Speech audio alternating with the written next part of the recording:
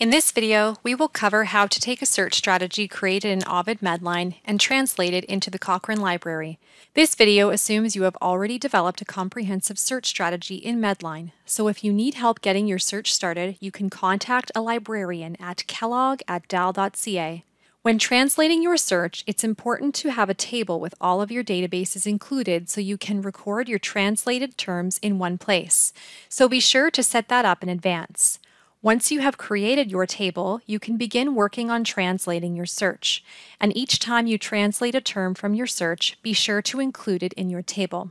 For the purpose of this video, our research question is, in patients with osteoarthritis, is yoga an effective treatment for reducing pain?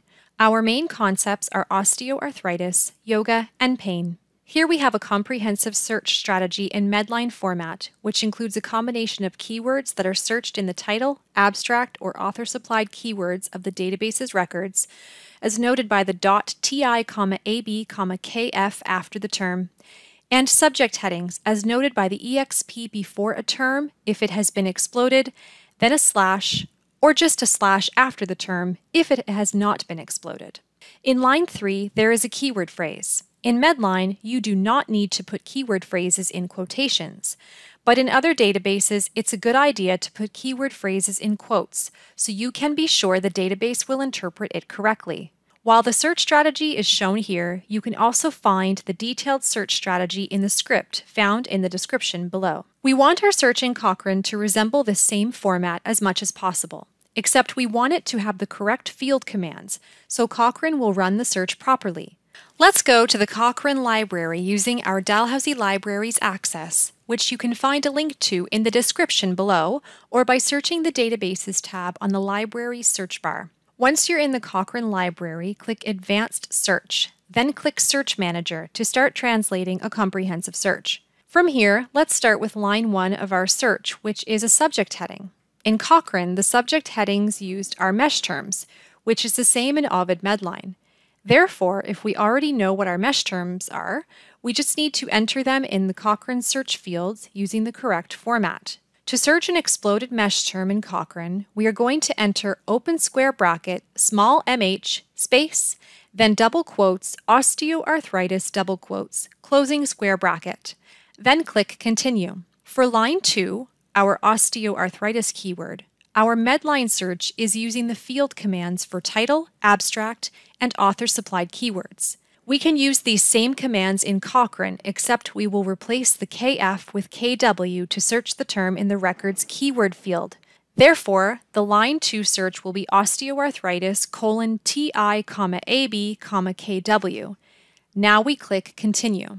In line 3, we will run the phrase search for degenerative arthritis by entering double quotes degenerative arthritis, double quotes, :ti, ab, kw, so it runs properly in Cochrane. Then we click Continue. From here, in line 4, we will enter £1 or £2 or £3, then click Continue. We have now translated the first 4 lines of the Medline search into the Cochrane library. Now is a good time to add these terms to the translation table. Returning to our search, let's repeat the process with the subject heading for yoga. Note that we did not explode yoga in our Medline search. So to run this concept correctly in Cochrane, we will enter open square bracket, small mh, space, the caret symbol, then double quotes, yoga, double quotes, closing square bracket. Then we click Continue.